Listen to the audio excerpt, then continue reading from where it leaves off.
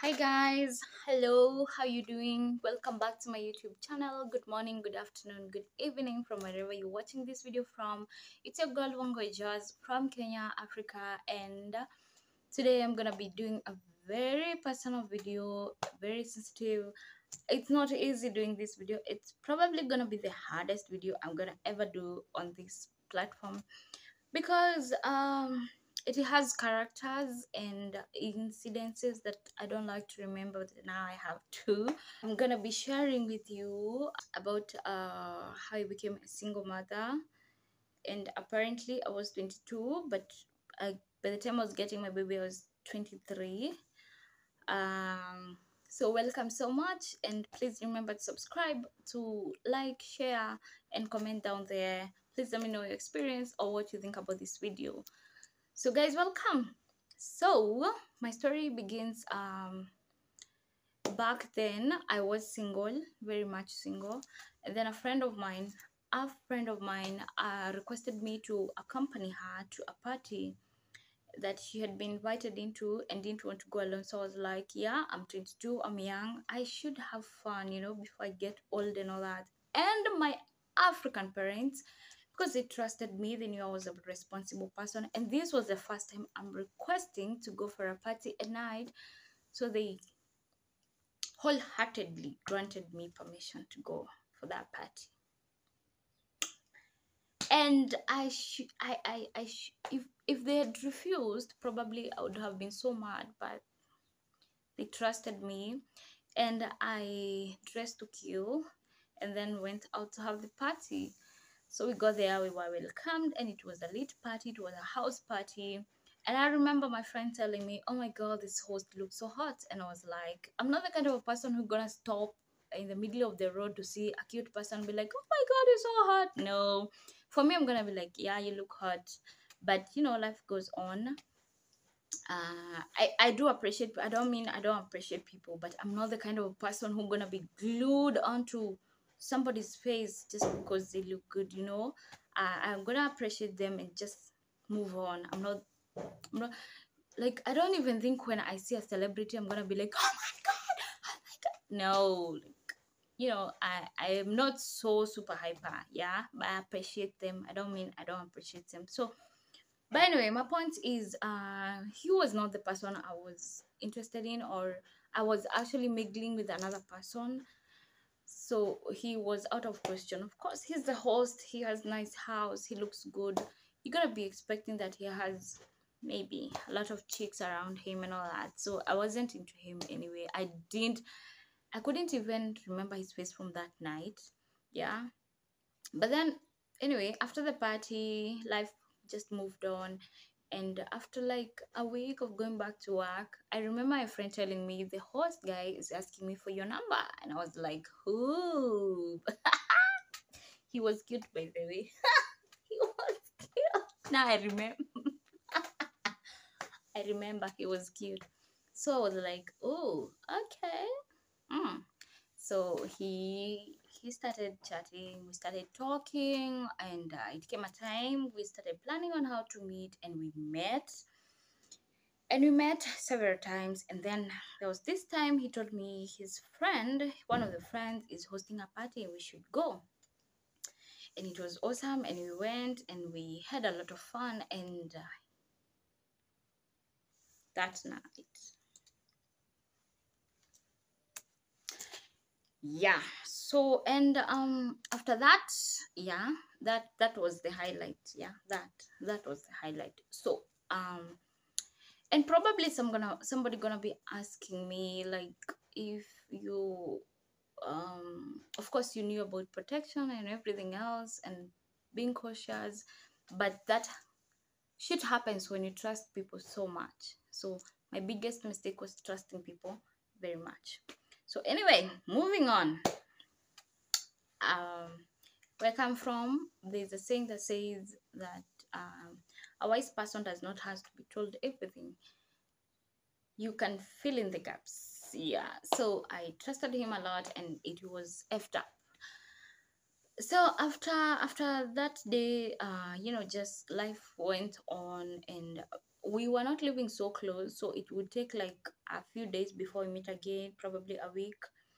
So by the time we were starting to plan when we should meet again, now, ladies and gentlemen, I had started feeling sickly.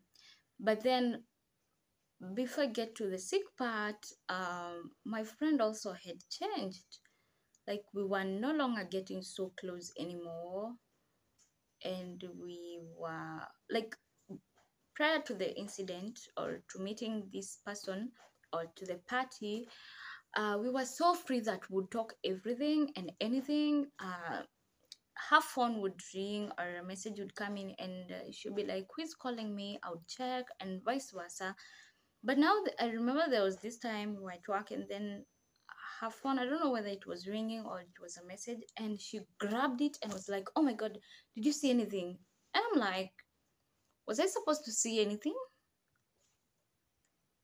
And was like, no, no, no, no. But then I knew something was cooking, something fishy was happening, and that is the day she stopped coming to work. Where? So anyway, life goes on, and I started to get sick a lot, and I would go to the hospital, and I took drugs for malaria, and I took drugs for amoeba, and is it amoeba or amoeba? And I took drugs for typhoid. That hospital should be closed because anyway, every time I was told, we should do a test for pregnancy. I'm like, nah. No need. Denial. Hey, child. I don't even know why they gave me those drugs, but honestly, I think I was also lying. I cannot remember if detail. It's like 6 years back. Yeah, it's 6 years. Well, so I took all those drugs, and I still was not getting well. And now I had to take the test. Actually, it's my mom who called me, and I was away, and she was like, "Are you sure you're not pregnant?" I'm like, "Oh my God, she knows." So I took a test, and it confirmed I was, and I decided, no, it can't be. I know it could be, but there has to be a mistake. So I went to the hospital, and they confirmed, and I just wanted the earth to open up and swallow me. But yeah, now moving on, I let the person know. By now, the communication was also getting weaker on my side. I think it was getting stronger on the other side because, of course, they were talking. Because now, of course, when the friend grabbed the phone, definitely was him that they were chatting or was calling. Hey, God, this life.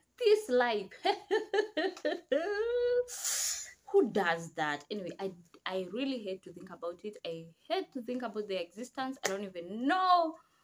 Good thing the people that are around me also don't even know what happened to those guys. So to especially the friend, because no one knows about her whereabouts. Anyway, it's a good thing, yeah, so that thing does not have to be rubbed on my face all the time I see her or think about it. So I usually don't.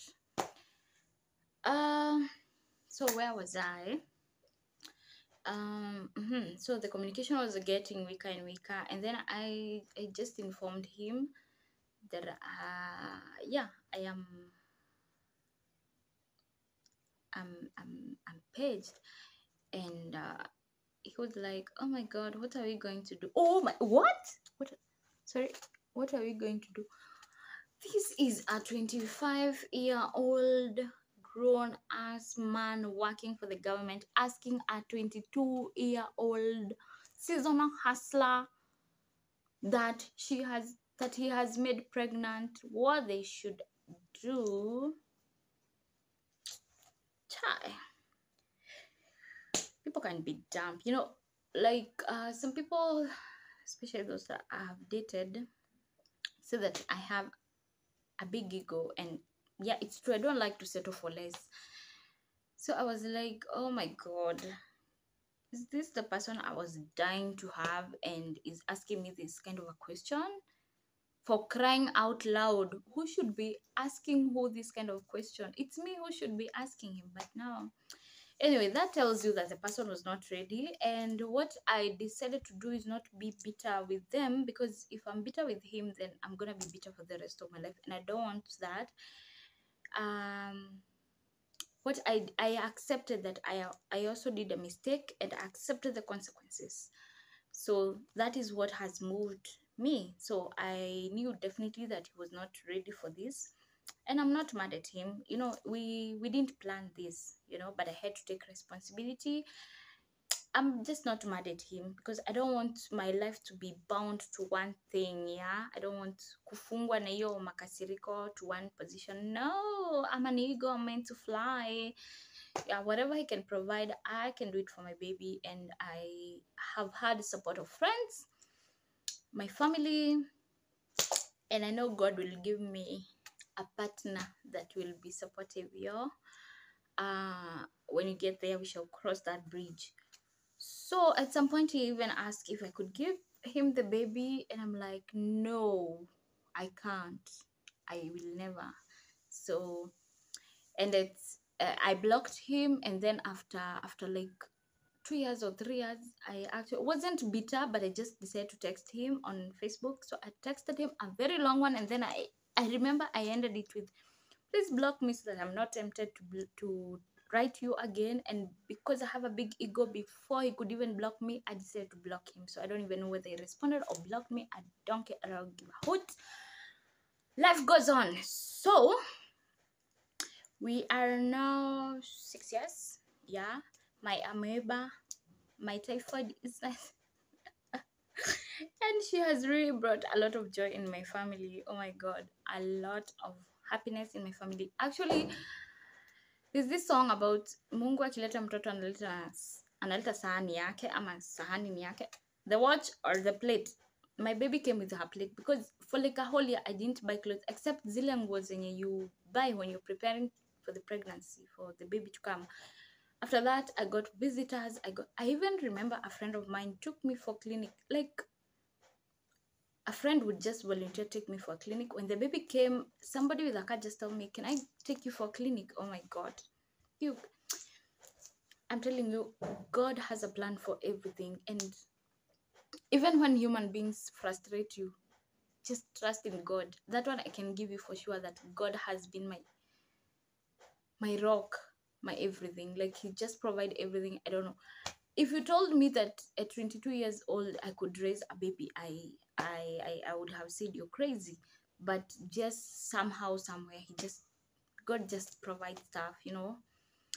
So anyway, there have been ups and downs, sometimes especially mentally and emotionally, but life goes on. Yeah, we struggle, we fight every day. We are meant to conquer, so we just keep pushing. Even as things get tough, we just have to keep trying, right, my people? We just have to keep trying.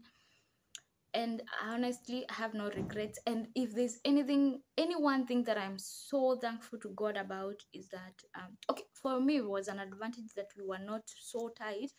So I would have felt the impact if he dumped me.